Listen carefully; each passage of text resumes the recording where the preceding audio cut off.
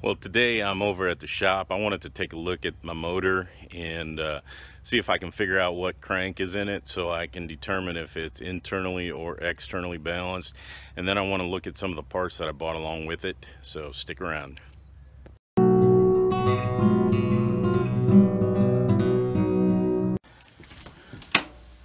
So on this crank, the code is 4MA.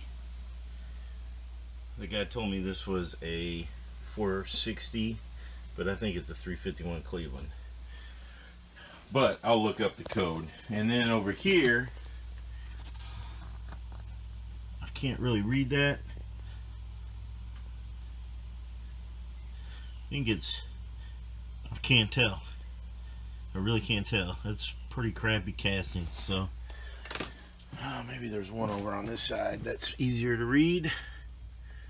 And no, well, so I'm gonna have to figure this one out. Not that I need it right now. The main caps are their number 1, 2, 3, 4, and I'll try and look at this better, but I can't really see that. So I'll try and like freeze it on the thing and look it up. So that's these parts in here. And then I have the heads that I was trying to figure out previously. And I know they are 460 heads, double springs, and some of my parts. So I got a new cam, I got oil pump, I got timing chains, I got everything. So I'm gonna be, there's a nice Sean Murphy induction carburetor. And I have a, what is this? Edelbrock Performer 460 that'll be going on there. So that's what I have in here. So and then parts for, I got a lot of parts ready to go. So that's what I have in here. Well, the crank in the old boat motor is a 3YA crank, but the one I really want to know is what's in the motor that I'm going to use here, besides this broken off stud, which I just noticed. That'll have to come out. Alright, so here is the block that came out of the boat. I'm looking for a number on it. There, it's a D9TEAB,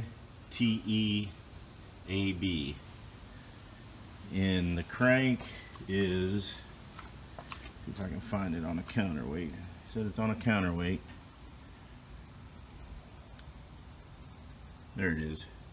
It is a 3YA. So this is the block that I'm going to be rebuilding. Well, it's already rebuilt. I'm going to put a cam and put the heads back on it. And it is, see if I can find the, it's on a counterweight. Let me, hopefully I'm not making everybody sick. I know it's here somewhere. Try not to get greasy in my flip-flops and so forth. There it is. 2YABC. There we go. And this block, pretty sure, is a D1VE. So let me get around there and see if I can see that. And I think this is going to be two things. It's going to be a decode and codes. Yeah, D. Or it can't be B, so it's a DIVE block.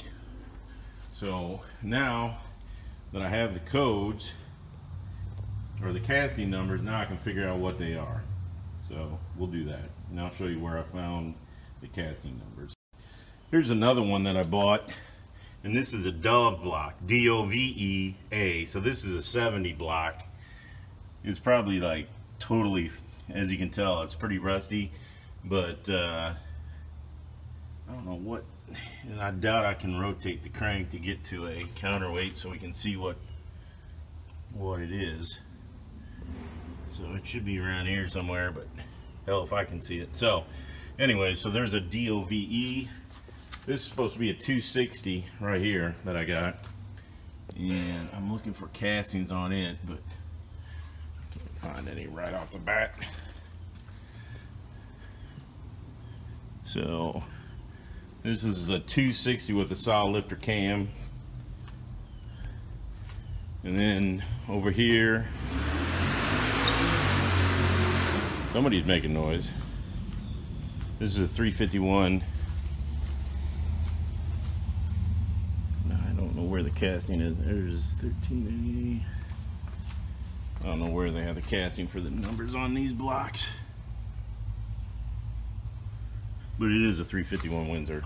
So, and then I got all the parts, more parts and pieces in those exhaust manifolds from the boat that I eventually, when my shoulder is better, I'll get and take and sell on eBay or whatever. So there you go. Oh, and if you need an old square baler for parts, let me know.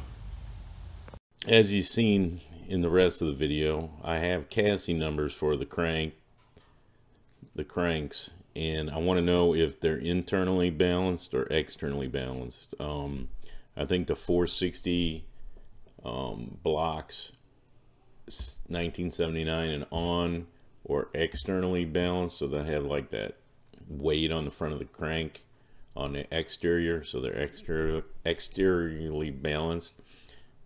You know, the 429 that I have, that's a 71, is an internally balanced motor, and I don't want to change flywheels and all that. I'm just going to reuse what I have. So hopefully the new crank, the new motor, has an internally balanced crank. So this is the website that I found. I'm not affiliated with it in any way. It just is a good tool that I found, and you can see what it is, castingnumbers.info. I'll put the link in the description as well, but this is what I use. So go to the make that you have, and then select the category, what you're looking for, crankshafts, and then select type of motor, Cleveland V8, Windsor V8, or 385 series, which is 429, 460. And then the cranks that I have a 3YA, which 3Y is in 79 up, so that would be I'm guessing externally balanced motor. So the old boat motor, which ties in with the date on the block, it's an 80s motor, hence it's got an externally balanced crank. The other one, as you can see, the 2YABC, is a pre-79 motor. It's a 460 crank, and it's the internally balanced motor. So I'm happy as all get out. So but the other odd thing is, when I'm looking at this, they don't have the 4MA. So I'm wondering, you know, that was sold to me as a 429 crank with a 429 block, but I now think that it is something other than that. So let's look at the Cleveland 4MA. It is a Cleveland V8. No, 351 Cleveland, 3.5 inch stroke. And it says Boss and HO have Brennan hardness test mark located on a polished counterweight. I didn't even look for that, so we'll have to go back and look. But it's a 70 to 74 Cleveland crankshaft. So there you go. So now I have a few 429, 460 cranks and Cleveland crank. So anyways, that's what the beauty of this is. You know, if you want to go and look up blocks, I think you can, engine blocks in Windsor V8. So you can go and I don't know if they have it in here, the 2C3OEB. I don't know if I took video of that or not, but if I did, that's what it is. So anyways, it's a cool tool. I didn't look at any of the GM or the other ones. I just looked at the Ford stuff because that's usually what I'm working on. So but yeah, use the tool. I don't know whose website it is, but hopefully they'll get a little credit on their AdSense account by us looking at it. So there you go. So hopefully that helps you out a lot. Hopefully in the video, not here, but at home, I'm going to show you where I found all the casting numbers, website. Hopefully I can show you the screen, and I'll put the link below where that Ford casting number website is. So as always, thank you very much for watching. If you have any questions, put them in the comments. You know, I appreciate everything. Thank you, everybody. Have a great day.